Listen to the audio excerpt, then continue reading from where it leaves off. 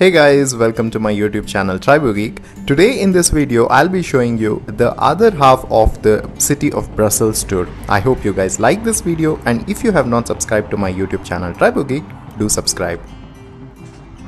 A favorite attraction for photo hobs, the most important building on this square is the Royal Palace or Palace Royal, which is used by the Belgian royal family as an official residence. The Belgian flag flown from the roof signals the sovereign's presence, and a ceremonial changing of the guard takes place every day at 2:30 p.m. Now we are walking towards Brussels Park, which is the largest urban public park in the central Brussels. This was formerly known as the Royal Park, and it is the city's first public park. The area of the park is rectangular in shape, where the main entrance is one on the northern side opposite to the Belgian House of the Parliament, an avenue which leads to the main pond, from which there are three other avenues offers views of the three important palaces in the Brussels. Now we are seeing the Belgian Federal Parliament. The Federal Parliament in the Belgium is the bicameral parliament. It consists of the Chamber of Representatives and the Senates.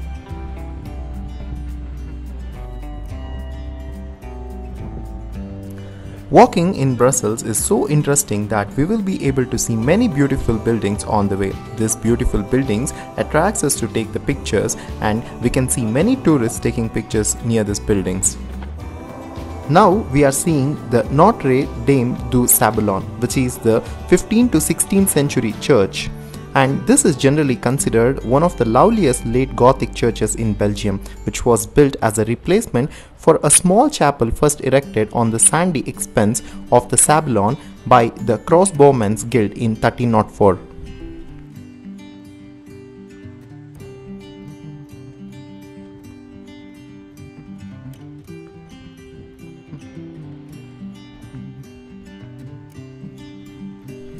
This beautiful garden is Jardin du Petit Sablon.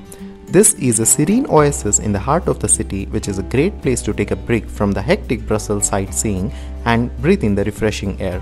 The charming landscaped garden with an impressive Egmont and Hornus fountain is studded with 48 bronze sculptures depicting the historical occupations. It's a perfect spot for a truly European experience while soaking in some history on the side.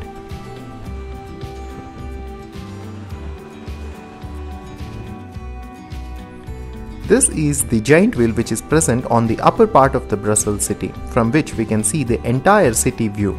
The tourists can go on this giant wheel and experience the beautiful city view from this giant wheel. Now we are seeing one of the old Gothic church which is present in the Brussels, and next to it is a beautiful sculpture of an old man painting. Now we are seeing one of the most beautiful and the weirdest and most famous landmarks of the Brussels, which is the Mannequin Piss, which is a small bronze statue of a little boy peeing in the fountain below. The locals dress up the boy up for the events in the city, and even though the statue is silly, it has become the vital part of the framework of Brussels.